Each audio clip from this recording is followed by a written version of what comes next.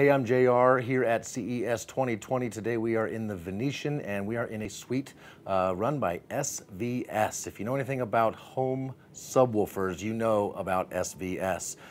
They are known for making subs that go lower and hit harder and are as impressive as any sub out there. And this is no exception. This is the new 2000 Pro series. There are 3 subs in the 2000 series.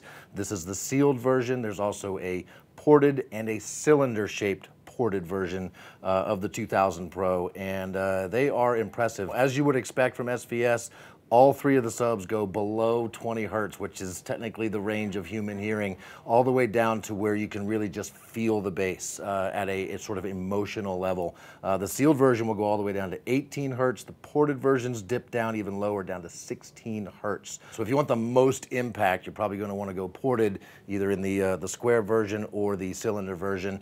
If you're looking for something a little bit more articulate, where that bass is a little bit more nuanced and sort of musical, you might want to consider the sealed version.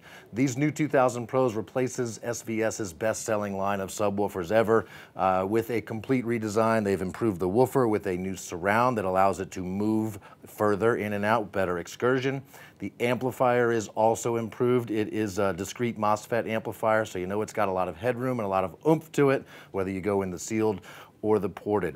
If you have any questions about these subwoofers or anything else at Crutchfield, don't hesitate to give us a call, chat with us online, send us an email. We have advisors ready to talk bass with you right now.